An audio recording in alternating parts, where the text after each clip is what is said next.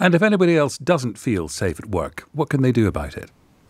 There's a few things, but the options are quite limited. Option number one is to speak to your employer and try to get them to set up better systems. Now, that's stating the obvious, and most people have tried this already.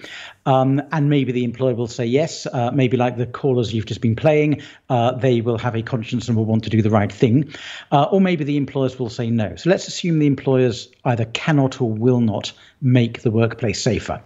Option number two is to get the help of your trade union if you're a member of a trade union, because trade union reps are very, very good at this sort of thing. And employers do want to maintain good relationships with unions most of the time. So maybe a union rep can help where you as an individual couldn't. Option number three, and the dynamite option is number four, which I'm going to come to in a second. But option number three is you lodge a grievance. If nothing else, that means there'll then be a paper trail of your concerns and your complaints, and your employer will feel just that little bit more vulnerable because it knows it's at risk if something goes wrong.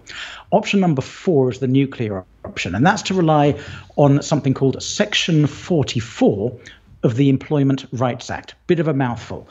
And what that says is that every single employee has the right to stay at home and not go into work if they reasonably believe that going into work will place them in serious and imminent danger. Now, because every single one of the laws that the government's been churning out about coronavirus over the last 10 months has said we're making these under emergency powers because of the serious and imminent danger of coronavirus, that serious and imminent danger bit is pretty much ticked.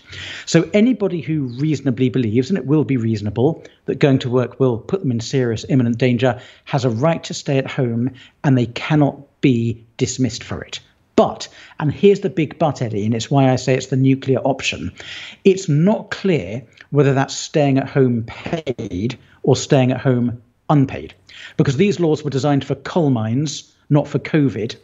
And the laws never actually said when they were drafted whether it's paid or unpaid.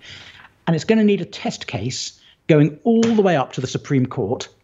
And that's going to take 5 years with the current court delays to tell us with hindsight whether everyone who stayed at home should be paid or unpaid. So what a lot of employers are doing is taking the view, well, we've taken legal advice. We've been told it's a grey area whether you're entitled to pay or not if you stay at home. So we're not going to pay you. Sue us. And maybe in 5 years' time, you'll get the money that we would have paid you anyway if we'd chosen to pay you. But we've had the benefit of 5 years cash flow. And we've also had the benefit of making as many people come into work as possible because people won't want to take the risk and stay at home.